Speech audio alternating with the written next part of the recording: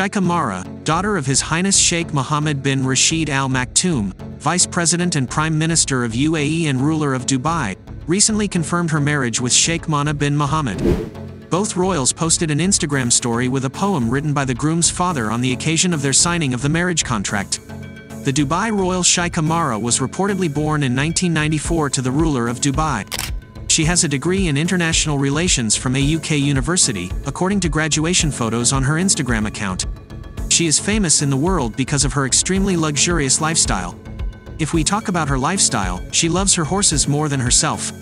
She spends around $4 million yearly to only look after her horses. She has 11 horses and the most expensive horse is worth $3.6 million. Besides this, she has a huge collection of many expensive cars including gold Lamborghini. Sheikh Rashid's net worth is $15 billion, and Sheikha Mahra has $1 billion. She is regularly spotted attending events all around Dubai. On UAE's National Day last year, she posted beautiful pictures of herself in traditional clothing. Recently, she got a college degree from Mohammed bin Rashid Government Administration. Sheikh Mana is a businessman and entrepreneur, who's involved in several successful ventures in real estate and technology in Dubai. Sheikh Mana has also served a year in the UAE Armed Forces National Service.